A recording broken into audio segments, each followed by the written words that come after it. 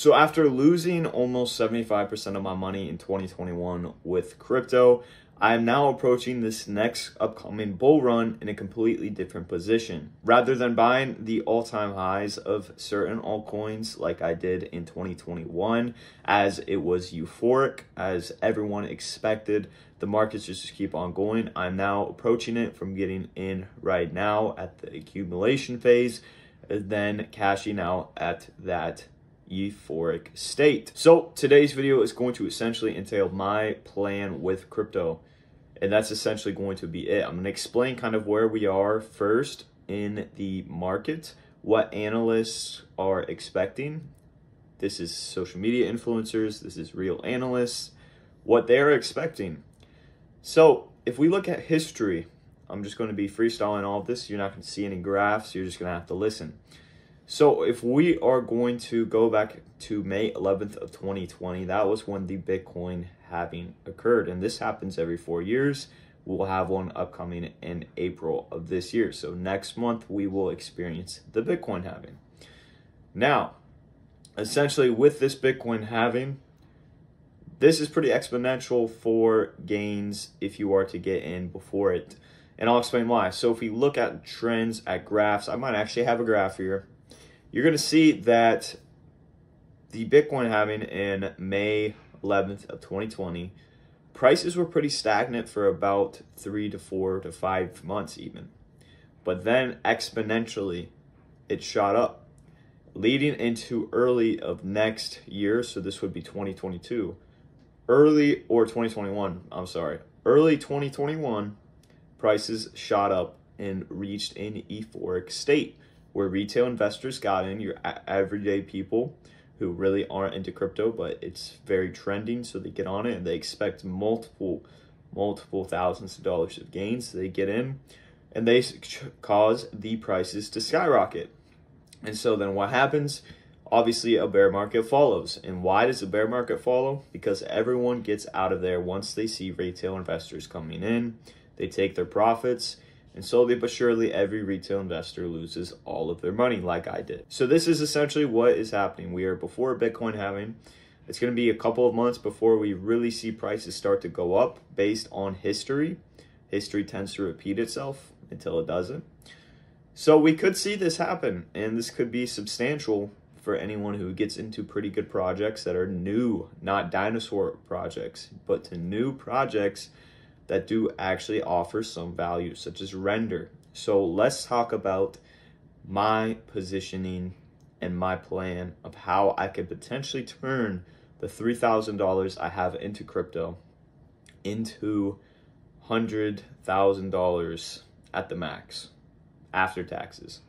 That is what I'm cashing out on. Okay, so let's talk about it. So I'm first going to talk about what I'm invested into, my exit strategy. But before the exit strategy, we'll talk about where I'm planning to next in the next 6 months, and then my exit strategy. So we'll end on the exit strategy, but we're first going to be talking about what I'm currently invested into, and am I actually going to be investing into anything in the future. So let's start off with talking about what makes up a substantial amount of my portfolio, and this is Aerodrome Finance. So Aerodrome Finance is trading around 0.72 cents right now, 72 cents, which still is a steal. I got in at 61 cents. A lot of people got in earlier than that, but this just came out in February. And so Aerodrome Finance is a DeFi coin. Essentially what this is going to be doing, it's backed by Coinbase. And this project has lots of potential. It already showed great signs this past week. It jumped up to 85 cents. I could have taken profits off of, but I'm long-term with my positions. I'm not here to take short-term cash in the form of a day. I'm taking my cash, my net profits in this upcoming year. Okay. So I have about 1,650 shares of Aerodrome. That equates to $1,100 depending on the price. So I am pretty heavily invested into this very recent, very risky project. But I do believe that Aerodrome could literally hit anywhere from $10 to even $50 at the max.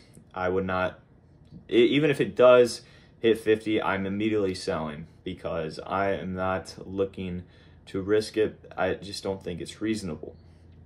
Okay, so Aerodrome Finance is one I have. Next up, we're going to be talking about Render. Render, I've heard be explained as essentially a Uber for GPUs. You can lend out your GPUs in order for others to utilize the performance and power with them. And with this upcoming NVIDIA conference, Render, the founder, is going to be talking there, as well as Fetch, I'm pretty sure, or it's a different coin. It's not Fetch, but this is pretty big. This is pretty big news for Render. Render is an upcoming AI coin. It has been around for a little bit of time. Actually, realistically, not that long. It might have actually came out in January or February of this year. It's an AI coin that is going to be doing wonders with GPUs, as well as working with big shots like NVIDIA, Microsoft, and Google. So these big tech corporations, this is very, very big promise for the future. We could see Render hitting anywhere. It's currently valued around $11, $12. We could see this literally hitting anywhere from 100 plus. So I think it could hit 100. I will probably sell that position. Depends on how quickly the price raises. If the price raises to 100 in these next couple of months, I'm sitting on that until we reach those euphoric states, which could even provide more angles of profit. Now we're going to be talking about my third coin, which is Illuvium. So Illuvium is a video game that essentially is big name in the GameFi state or space. So Illuvium is a project that reached all-time high of around $2,000. It's expected to double that in this bull run if it does well with trades or with shares priced at around $130, $140. You can get a couple of shares if it does actually go to $2,000. Its previous all-time high, you'd make $10,000 if you had 5 shares with only investing around $600. So that is definitely a project that I'm going to be continuing to invest in, especially with the beta of their open world game coming out in April at the same time the Bitcoin halving. Okay, so that's my current portfolio. One more thing I would like to mention is next month as well in April, a crypto called IONET is going to be dropping essentially along the same lines of Render.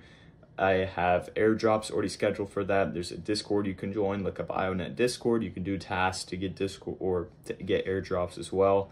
Really good project that I'm hoping to be a major investor into as well, which could see very big returns in this AI narrative. Okay, so that is essentially the 4 coins. I don't give you lists of 20 or 30 or 40. These are 4 projects that I'm pretty bullish on because I am picking a couple of solid projects rather than spreading my money out into 20 of them, because I just seem to think this is the best risk to reward thing for me. For you, it might be different. Now let's talk about, before we get into my exit strategy, what happens after the Bitcoin halving? Do prices skyrocket? No, they don't. Remember, I said prices are pretty stagnant based on previous Bitcoin halvings. Well, that's going to happen, or it should happen as well. And prices are probably going to dip 30%. So you can pick up coins that you might want to have in order to actually deploy them when we get to that euphoric state. So after the Bitcoin halving, expect 3 to 6 months before we start to see that initial growth where retail investors start coming into. And I would assume this comes with Bitcoin reaching 100,000. If Bitcoin reaches 100,000, that's going to be posted everywhere on the news. Everyone's going to hear about it. Everyone's going to regain their confidence in crypto. And that could be potentially very, very positive for us bulls. Okay, so let's talk about my exit strategy now, because that's very important. Because last time I did not exit, I let all my money drop. I only had a couple $100 in there, but things have changed now, and I need to reevaluate, especially if I'm going to be taking home multiple 5-figure profits to even 6-figure profits. Okay, so with that in mind, what is my exit strategy? So essentially, I've set price targets for each of these cryptos that I am invested into with the amount I have invested in. If it hits the price target I have for this year, I'm going to sell. However, if by next year, if it doesn't hit those price targets this year, but it hits a different set of price targets next year, I will then sell on those as well. Now, it depends on also what trends we're seeing in the market. If we're seeing an influx, a very high, search rate on Google of Bitcoin, of NFTs, of all of these things, it's probably time for me to sell, especially if I notice that it's getting to a euphoric state. That's when I take my profits. Maybe I miss out on a couple thousand or even $10,000. It'll be all worth it in the end if I'm not losing all of the money. Okay, so that is my exit strategy, short and simple, guys. Like I said, I hope to make in this bull run anywhere realistically from 40 to 100K plus. Okay, so that's kind of the range. Hoping to take profits from just $3,000. It's realistic. It is something that definitely could happen if you are in the right projects. But without further ado, guys, I'll see you next video. As always, peace.